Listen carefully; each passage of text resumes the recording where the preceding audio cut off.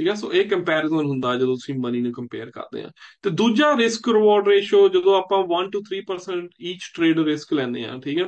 ਤੇ ਇੱਕ ਹੁੰਦਾ ਆ ਜਦੋਂ ਤੁਸੀਂ ਕਨਸਟੈਂਟਲੀ ਤੁਹਾਡਾ ਅਕਾਊਂਟ ਲੂਜ਼ ਹੋ ਰਿਹਾ ਆ। ਸੋ ਤੁਸੀਂ ਆਪਣਾ ਜਦੋਂ ਤੁਸੀਂ ਵੱਡੇ ਵੱਡੇ ਰਿਸਕ ਲੈ ਕੇ ਯੂ ਸਟਾਰਟ ਲੂਜ਼ਿੰਗ ਮਨੀ। ਸੋ ਜੇ ਤੁਹਾਡਾ 10% ਅਕਾਊਂਟ ਲੂਜ਼ ਹੋ ਜਾਂਦਾ, ਹੁਣ ਮੰਨ ਲਓ ਹੁਣ ਤੁਹਾਨੂੰ ਜਿਹੜਾ ਅਗਲਾ ਟ੍ਰੇਡ ਕਰਨਾ ਪੈਣਾ ਉਹ 11% ਗੇਨ ਕਰਨਾ ਪੈਣਾ ਆ, ਤਾਂ ਕਿ ਜਿਹੜਾ 10% ਦਾ ਲਾਸ ਬਣਾਇਆ ਉਹ ਕਵਰ ਕੀਤਾ ਜਾ ਸਕੇ, ਠੀਕ ਹੈ। ਸੋ ਜੇ ਤੁਸੀਂ 25% ਅਕਾਊਂਟ ਲੂਜ਼ ਕਰ ਜਾਂਦੇ ਆ, 100 ਦੇ ਵਿੱਚੋਂ $25 ਲੂਜ਼ ਕਰ ਜਾਂਦੇ ਆ, ਹੁਣ ਤੁਹਾਨੂੰ 20% ਗੇਨ, ਸੌਰੀ ਜੇ 20% ਲੂਜ਼ ਕਰ ਜਾਂਦੇ ਤੁਹਾਨੂੰ 25% ਗੇਨ ਕਰਨਾ ਪੈਣਾ।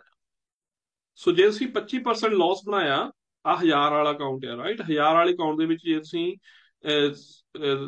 10% ਲਾਸ ਕੀਤਾ, ਤੁਹਾਡੇ ਕੋਲ 900 ਰਹਿ ਗਿਆ। ਹੁਣ ਉਹਨੂੰ ਵਾਪਸ 1000 ਕਰਨ ਦੇ ਲਈ ਤੁਹਾਨੂੰ 11% ਬਣਾਉਣਾ ਪੈਣਾ। ਤੇ ਜੇ ਇਹ 1000 ਵਾਲੇ ਦੇ ਵਿੱਚੋਂ ਤੁਸੀਂ 20% ਲੂਜ਼ ਕਰਤਾ, ਮਤਲਬ ਸਾਡੇ ਕੋਲ 800 ਰਹਿ ਗਿਆ। ਹੁਣ ਉਸ 800 ਤੋਂ 1000 ਦੁਆਰਾ ਕਰਨ ਦੇ ਤੁਹਾਨੂੰ 25% ਬਣਾਉਣਾ ਪੈਣਾ ਗੇਨ। ਤੇ ਜੇ ਇਸੇ ਹੀ ਅਕਾਊਂਟ ਦੇ ਵਿੱਚ 90% ਤੁਸੀਂ 1000 ਵਾਲੇ ਦੇ ਵਿੱਚੋਂ 90% ਮਤਲਬ 100 ਪਾਉਂਡ ਰਹਿ ਗਿਆ ਸਿਰਫ, ਤੁਸੀਂ 900 ਪਾਉਂਡ ਲੂਜ਼ ਕਰ ਚੁੱਕੇ ਆ। ਹੁਣ ਉਹ 900 ਪਾਉਂਡ ਬਣਾਉਣ ਦੇ ਲਈ ਤੁਹਾਨੂੰ 900% ਗੇਨ ਕਰਨਾ ਪੈਣਾ ਆ। ਸੋ ਇਹ ਚੀਜ਼ ਨੂੰ ਬਹੁਤ ਚੀਜ਼ ਅੰਡਰਸਟੈਂਡ, ਇਹ ਨਹੀਂ ਕਿ ਜੇ 50% ਲੂਜ਼ ਕੀਤਾ ਤਾਂ 50% ਹੀ ਗੇਨ ਚਾਹੀਦਾ, ਨਾ।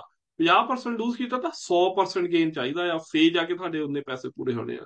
80% ਲਾਸ ਕੀਤਾ ਤਾਂ 400% ਗੇਨ ਹੋਣਾ ਚਾਹੀਦਾ, ਫੇਰ ਜਾ ਕੇ ਤੁਹਾਡੇ ਉਨੇ ਪੈਸੇ ਬਣਨੇ ਆ। ਸੋ ਆਹ ਜਿਹੜੀ ਸ਼ੀਟ ਆ ਨਾ, ਇਹ ਤੁਹਾਨੂੰ ਬਹੁਤ ਚੰਗੀ ਤਰ੍ਹਾਂ ਦਿਮਾਗ ਦੇ ਵਿੱਚ ਘਰ ਕਰਨੀ ਚਾਹੀਦੀ ਆ ਕਿ this is how you ਗੋਨਾ make the money. ਜੇ ਤੁਸੀਂ ਇੰਨੇ ਪੈਸੇ ਲੂਜ਼ ਕੀਤੇ ਤਾਂ ਇੰਨੀ ਮਿਹਨਤ ਕਰਨੀ ਪੈਣੀ ਵਾਪਸ ਉਹਨਾਂ ਨੂੰ ਪਾਉਣ ਲਈ, ਠੀਕ ਹੈ। 90% ਅਕਾਊਂਟ ਲੂਜ਼ ਕਰ ਲਿਆ ਤਾਂ 900% ਲੂਜ਼ ਕਰਨਾ 90% ਸੀ, ਸੋ ਉਹਦੇ ਪਿੱਛੇ ਇੱਕ ਜ਼ੀਰੋ ਹੋਰ ਲੱਗ ਗਿਆ ਉਹਨੂੰ ਗੇਨ ਕਰਨ ਦੇ ਲਈ।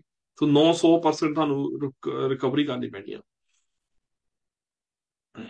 ਸੋ ਲੋਟ ਸਾਈਜ਼ ਜਿਹੜੀ ਆ ਕਿੱਦਾਂ ਕੈਲਕੂਲੇਟ ਕਰੀ ਦੀ ਫੋਰੈਕਸ ਦੇ ਵਿੱਚ। ਸੋ ਬਹੁਤ ਸਾਰੇ ਲੋਕੀ ਹੁੰਦੇ ਆ ਕਿ ਭਾਜੀ ਮੈਨੂੰ ਕਿੱਦਾਂ ਪਤਾ ਲੱਗੂ ਮੈਂ ਟ੍ਰੇਡ ਦਾ ਸਾਈਜ਼ ਕਿਹੜਾ ਲੈਣਾ, ਮੈਨੂੰ ਕਿੱਦਾਂ ਪਤਾ ਲੱਗੂ ਮੇਰੇ ਟ੍ਰੇਡ ਦਾ ਸਾਈਜ਼ ਕਿੱਦਾਂ ਕੈਲਕੂਲੇਟ ਹੁੰਦਾ। ਸੋ ਜਿਹੜਾ ਮਾਰਜਨ ਹੁੰਦਾ ਆ ਉਹ ਕਿੱਦਾਂ ਕੈਲਕੂਲੇਟ ਹੁੰਦਾ ਆ, ਠੀਕ ਹੈ। 1 ਲੋਟ ਸਾਈਜ਼ ਜਿਹੜੀ ਆ ਇਕੁਅਲ ਟੂ 100,000 ਯੂਨਿਟ ਹੁੰਦੀ ਆ, ਮਤਲਬ 1 ਲੱਖ ਯੂਨਿਟ ਹੁੰਦੀ ਆ ਜਿਹੜੀ ਇੱਕ ਲੋਟ ਟ੍ਰੇਡਿੰਗ ਕਰਦੇ ਆ। ਸੋ ਫॉर एग्जांपल ਜੇ ਇੱਕ ਇੰਟਰ ਜੇ ਇੱਕ ਟ੍ਰੇਡ ਆਪਾਂ ਲੌਂਗ ਕਰਦੇ ਆ ਤਾਂ ਉਹਦਾ ਮਤਲਬ ਇਹ ਹੁੰਦਾ ਕਿ ਯੂਰੋ ਯੂਐਸਡੀ ਜਿਹੜਾ ਆ ਉਹ ਅਸੀਂ 1 ਲੱਖ ਯੂਰੋ ਦੇ ਨਾਲ ਜਿੰਨੇ ਵੀ ਸਾਨੂੰ ਪਾਉਂਡ ਡਾਲਰ ਮਿਲਦੇ ਆ ਅਸੀਂ ਬਾਈ ਕਰ ਰਹੇ ਆ। So several trade forex broker offer FX trading with fractional lot sizes, 0.99, 0.010, ਜਿੱਦਾਂ 0.01, ਜਿੱਦਾਂ ਪਹਿਲਾਂ ਵੀ ਤੁਹਾਨੂੰ ਦੱਸਿਆ ਸੀ ਪਹਿਲੀ ਪ੍ਰੈਜ਼ੈਂਟ ਦੇ ਵਿੱਚ।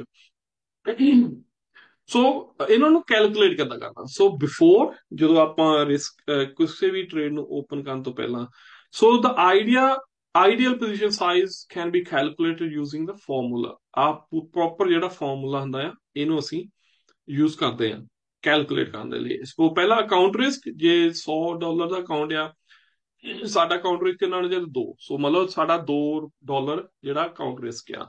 Trading ਪਿਪਸ Times Pip value. ਸੋ ਤੁਹਾਨੂੰ ਪਿਪ ਵੈਲਿਊ ਜਿਹੜੀ, ਜੇ ਤੁਹਾਨੂੰ ਨਹੀਂ ਪਤਾ ਇਹ ਪਿਪ ਵੈਲਿਊ ਕੀ ਆ ਕਿੱਦਾਂ ਪਤਾ ਕਰਨੀ ਆ, ਮੇਰੇ ਕੋਲ ਇੱਕ ਸ਼ੀਟ ਹੈ ਜਿਹਦੇ ਵਿੱਚ ਮੈਂ ਸਾਰੀਆਂ ਪਿਪ ਵੈਲਿਊਜ਼ ਬਣਾਈਆਂ ਹੋਈਆਂ ਆ। ਸੋ I can give it to you guys, it's in a trading group anyway. ਸੋ ਜਿਹੜਾ ਮੇਰਾ ਮੇਨ ਗਰੁੱਪ ਆ ਉਹਦੇ ਵਿੱਚ ਵੀ ਪਾਈ ਹੋਈ ਆ, ਤੁਸੀਂ ਕੈਲਕੂਲੇਟ ਕਰ ਸਕਦੇ ਆ ਕਿ ਹਰੇਕ ਪੇਅਰ ਦੀ ਪਿਪ ਵੈਲਿਊ ਕੀ। ਸਾਨੂੰ ਪਤਾ ਹੋਣਾ ਚਾਹੀਦਾ ਕਿ Pip value before you open the trade ਕਿੰਨੀ ਆ, ਟ੍ਰੇਡਿੰਗ ਪਿਪਸ ਕਿੰਨੇ ਪਿਪਸ ਟ੍ਰੇਡ ਕਰਦੇ ਆ, ਤੇ ਪੋਜੀਸ਼ਨ ਸਾਈਜ਼ ਇਨ ਲੋਟਸ, ਤੇ ਕਿਹੜਾ ਸਾਈਜ਼ ਤੁਸੀਂ ਲੋਟ ਦਾ ਸਿਲੈਕਟ ਕਰ ਰਹੇ ਹੋ। ਸੋ ਫॉर एग्जांपल ਜਿਹੜਾ ਟ੍ਰੇਡਰ ਆ ਉਹ ਚ $1000 ਦਾ ਅਕਾਊਂਟ ਆ ਤੇ ਉਹ ਡਿਸਾਈਡ ਕਰਦਾ ਕਿ ਇੱਕ ਲੋਟ ਦਾ ਟ੍ਰੇਡ ਖੋਲਣਾ ਹੈ। ਸੋ ਜੀਬੀਪੀ ਯੂਐਸਡੀ ਪੇਅਰ ਜਿਹੜਾ ਆ ਉਹ ਹੈਗਾ ਆ 138.75 with stop loss at 138.71। That means the trader is risking 4 pips, ਠੀਕ ਹੈ। 75 71, ਸੋ 4 ਨੰਬਰ ਦਾ ਫਰਕ ਹੈ। ਸੋ ਮਤਲਬ ਟ੍ਰੇਡਰ ਜਿਹੜਾ ਹੈ 4 ਪਿਪ ਦਾ ਰਿਸਕ ਲੈ ਰਿਹਾ ਆ। And the Pip value of 10 ਪਰ ਪਿਪ। ਸੋ ਜਿਹੜਾ ਜੀਬੀਪੀ ਯੂਐਸਡੀ ਆ ਇਹਦੀ ਸਟੈਂਡਰਡ ਪਿਪ ਵੈਲਿਊ ਜਿਹੜੀ ਆ ਇੱਕ ਪਿਪ ਦੀ ਮੂਵਮੈਂਟ $10 ਆ। ਸੋ ਜੇ $4 ਦਾ ਰਿਸਕ ਲੈ ਰਿਹਾ ਮਤਲਬ $40 ਦਾ ਰਿਸਕ ਲੈ ਰਿਹਾ ਉਹ, ਠੀਕ ਹੈ। ਸੋ ਮਤਲਬ that is equal to which is equal to 4% of the account equity। ਸੋ ਉਹ 4% 1000 ਦਾ ਬਣ ਗਿਆ 40 ਪਿਪ।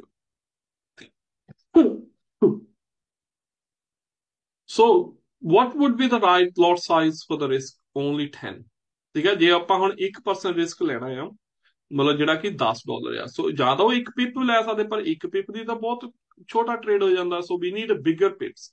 ਪਰ ਸਾਨੂੰ ਫੇਰ ਵੀ ਜਿਹੜੀ ਸਾਡੀ ਅਮਾਊਂਟ ਆ ਉਹ $10 ਰਹਿਣੀ ਚਾਹੀਦੀ ਆ। ਸੋ ਉਹਦੇ ਲਈ ਹੁਣ ਉਹਦੀ 1% ਅਕਾਊਂਟ ਇਕੁਇਟੀ ਕੀ ਆ, ਜਦੋਂ $10 ਆ 1000 ਦੀ। Find out the recommended position size, we complete the formula with these variables. So $10 risk ਲੈਣਾ ਆ, ਅਸੀਂ ਅਕਾਊਂਟ ਰਿਸਕ ਲੈਣਾ $10 ਦਾ। ਤੇ ਜਿਹੜਾ ਲੋਟ ਆ, ਅਸੀਂ ਜਿਹੜਾ ਸਟਾਪ ਲਾਸ ਹੈ ਉਹ 4 ਪਿਪ ਦਾ ਲਾਉਣਾ ਆ, 4 ਪਿਪ ਟਾਈਮਸ 10, ਠੀਕ ਹੈ, ਇਕੁਅਲਸ ਟੂ ਜਿਹੜਾ ਲੋਟ ਸਾਈਜ਼ ਆ 0.25 ਲੋਟਸ, ਠੀਕ ਹੈ। ਯੈਸ, ਭਾਵੇਂ ਚਾਹੇ ਮਾਈਕਰੋ ਲੋਟ ਹੋਵੇ, ਮਿਨੀ ਲੋਟ ਹੋਵੇ, ਬਿਗਰ ਫੁੱਲ ਲੋਟ ਹੋਵੇ, ਜਿਹੜਾ ਤੁਹਾਡਾ ਰਿਸਕ ਸਾਈਜ਼ ਹੈ ਉਹ 1000 ਤੇ ਕੈਲਕੂਲੇਟ ਹੋਣਾ ਹੈ, ਜਿੰਨਾ ਤੁਹਾਡਾ ਟੋਟਲ ਅਕਾਊਂਟ ਦੀ ਵੈਲਿਊ ਆ, ਨੋਟ ਔਨ ਦਾ ਕਿਹੜਾ ਸਾਈਜ਼ ਟ੍ਰੇਡ ਆ। ਸੋ ਇਸ ਕਰਕੇ ਜੇ ਤੁਹਾਡੀ ਵੈਲਿਊ ਮਲਟੀਪਲਾਈ ਹੋ ਕੇ ਸਿੱਧੀ $10 ਨਹੀਂ ਆਉਂਦੀ ਪਈ, ਤਾਂ ਉਹਦਾ ਮਤਲਬ ਇਹ ਆ ਕਿ ਤੁਹਾਨੂੰ ਸਾਈਜ਼ ਜਿਹੜਾ ਟ੍ਰੇਡ ਦਾ ਛੋਟਾ ਕਰਨਾ ਪੈਣਾ, ਠੀਕ ਹੈ। ਸੋ if trader decided to risk 20, ਸੋ ਜੇ ਟ੍ਰੇਡਰ ਨੇ ਸੋਚਿਆ ਕਿ ਮੈਂ $20 ਲੂਜ਼ ਕਰਨੇ, ਮਤਲਬ 2% ਮੈਂ ਰਿਸਕ ਲੈਣਾ ਆ, ਤਾਂ ਉਹਨੂੰ ਇੱਥੇ ਜਿਹੜਾ ਆ ਸਾਈਜ਼ ਜਿਹੜਾ ਆ $2 ਟਾਈਮਸ ਪਿਪਸ ਟਾਈਮਸ ਜਿਹੜੀ ਉਹਦੀ ਪਿਪ ਦੀ ਵੈਲਿਊ ਆ ਇਕੁਅਲਸ ਟੂ 0.5, ਸੋ ਅੱਧੀ ਲੋਟ ਦਾ ਟ੍ਰੇਡ। ਸੋ ਇੱਥੇ ਚੌਥੀ ਲੋਟ ਦਾ ਟ੍ਰੇਡ 0.25 ਲੋਟ। ਸੋ ਇਦਾਂ ਤੁਹਾਨੂੰ ਇਹ ਕੈਲਕੂਲੇਟ ਕਰਕੇ ਪਤਾ ਲੱਗੇਗਾ ਮੇਰਾ ਲੋਟ ਸਾਈਜ਼ ਕੀ ਆ trading the.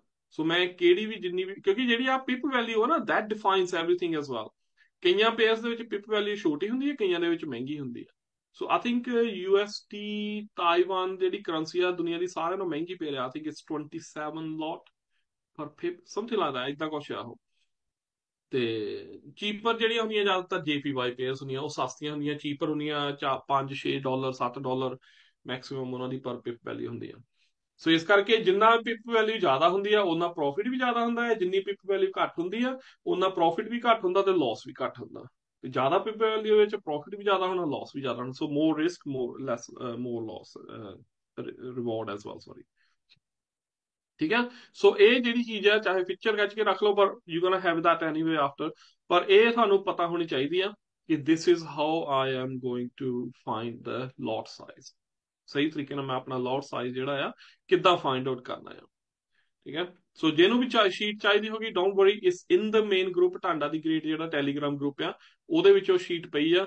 You can just download the sheet, completely free to download ਆ। How to calculate lot margin, ਤੇ ਇਹਦਾ ਜਿਹੜਾ ਲੋਟ ਦਾ ਮਾਰਜਨ ਆ ਉਹ ਕਿਦਾਂ ਕੈਲਕੂਲੇਟ ਕਰਨਾ, ਕਿ ਜਿੱਦਾਂ ਹੁਣ ਅਸੀਂ ਪਰ ਟ੍ਰੇਡ ਲੈਣਾ ਆ, ਸਾਡਾ ਜਿਹੜਾ ਉਹਦਾ ਲੋਟ ਦਾ ਮਾਰਜਨ ਆ ਕੀ ਆ, ਮਤਲਬ ਅਸੀਂ ਜੇ ਇੱਕ ਲੋਟ ਦੇ ਵਿੱਚ ਜਿਹੜੀ ਆ ਸਾਨੂੰ ਕਿੱਦਾਂ ਪਤਾ ਹੁੰਦਾ ਕਿ ਹਰ ਇੱਕ ਲੋਟ ਦਾ, ਸਾਨੂੰ ਪਤਾ ਲੱਗਿਆ ਕਰੰਸੀ ਦਾ ਇਦਾਂ ਕੈਲਕੂਲੇਟ ਹੁੰਦੀ ਕਿ ਇੱਕ ਕਰੰਸੀ ਜਿਹੜੀ ਆ ਇੰਨੀ ਰੇਟ ਆ, ਇਹਦੇ ਨਾਲ ਕੈਲਕੂਲੇਟ ਹੁੰਦੀ ਆ। How do we do crude oil, how do we do gold ਜਾਂ ਅਦਰ ਪੇਅਰਸ, ਠੀਕ ਹੈ। ਸੋ ਕਰੂਡ ਆਇਲ ਦੇ ਲਈ ਜਿੱਦਾਂ ਹੁਣ ਮੰਨ ਲਾ ਇੱਕ ਲੋਟ ਆ, ਤੋ ਜਦੋਂ ਅਸੀਂ ਕਰੂਡ ਆਇਲ ਟ੍ਰੇਡ ਕਰਦੇ ਆ, ਉੱਥੇ ਲੱਖ ਦੀ ਵੈਲਿਊ ਨਹੀਂ, ਜਿੱਦਾਂ ਹੁਣ ਯੂਰੋ USD ਟ੍ਰੇਡ ਕਰਦੇ ਆ, ਉੱਥੇ ਲੱਖ ਦੀ ਵੈਲਿਊ ਹੁੰਦੀ 1 ਲੱਖ ਯੂਰੋ।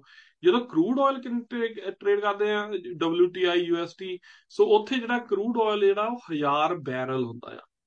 1000 ਬੈਰਲ ਮਤਲਬ ਕਹਿਣ ਦੀ ਗੱਲ ਹੁੰਦੀ, 1000 ਬੈਰਲ ਬਹੁਤ ਹੁੰਦਾ ਫਿਊਲ।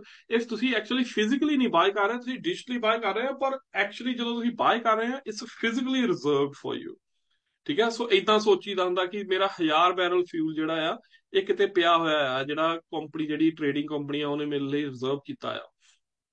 ਮੀਨਸ ਦੈਟ $1 ਮੂਵਮੈਂਟ, ਜੇ $1 ਦੀ ਮੂਵਮੈਂਟ ਜਿਹੜੀ ਆ with 1 lot would earn or lose 1000 pound of your equity। $1 the movement, ਸੋ ਜੇ ਉਹ 1000 ਇੱਕ ਲੋਟ ਜਿਹੜੀ ਆ ਉਹ $1000 ਆ, 1000 ਬੈਰਲ ਆ। ਸੋ ਜੇ ਹੁਣ ਫਿਊਲ ਦੀ ਪ੍ਰਾਈਸ ਤੁਸੀਂ ਟ੍ਰੇਡ ਲਈ ਆ $90 ਤੇ, ਜੇ ਮੈਂ ਉਹ 90 ਤੋਂ ਘਟ ਕੇ 99 ਹੋ ਗਿਆ ਡਾਲਰ, ਘਟ ਗਿਆ ਰੇਟ $1, ਉਹ ਮੈਨੂੰ $1000 ਲਾਸ ਬਣਾਏਗਾ। ਜੇ ਮੈਂ ਉਹ 90 ਤੋਂ ਵੱਧ ਕੇ 91 ਹੋ ਗਿਆ ਤਾਂ $1000 ਪ੍ਰੋਫਿਟ ਬਣਾਊਗਾ, ਜੇ ਮੈਂ ਇੱਕ ਲੋਟ ਦਾ ਟ੍ਰੇਡ ਕੀਤਾ ਹੈ। That's all depend on the value of fuel the price ਕਿੰਨੀ ਹੈ।